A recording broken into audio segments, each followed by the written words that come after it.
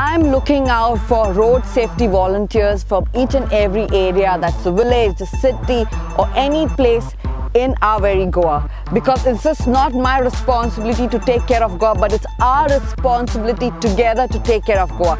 So what I want you to do is download PINIT app, PINIT app, and I need you to commit a little bit of your time for your community. That is, you have to register unpainted speed breaker, potholes, signboards which are damaged, even if street lights not working, you can report that, and a mirror, that too, a broken mirror can be reported.